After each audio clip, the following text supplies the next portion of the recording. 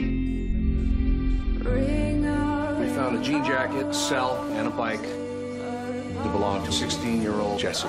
I think that stories that depict the full spectrum of humanity and life experiences are important to tell and are interesting and are going to reach a wide range of people.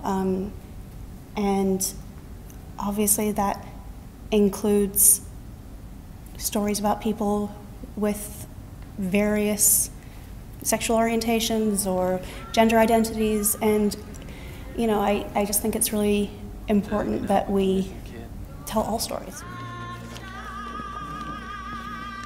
The brilliance of this show too, as it focuses on this missing transgender teen, is that we get to see all sides of a community that are reacting to, first of all, the fact that she is transgendered, and secondly, that there are various prejudices that have been under the surface but then make their way up. So I think it's kind of a interesting and complex examination of towns everywhere, certainly around Canada and in the States as well. And I think by examination, understanding will come. That's, I think, the intention of our creator, and I think it's one of the reasons why we're excited about the show. Nature calling.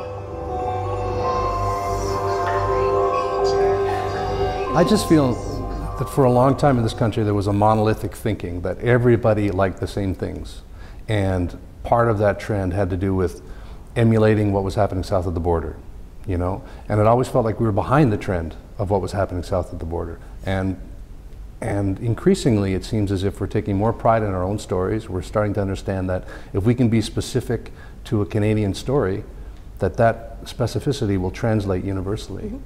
Because it's just human stories at the end of the day. And so it's really exciting to see that happening, that we're really owning all the colors that we can be here in Canada. Don't trust the guy with the fire in his eyes.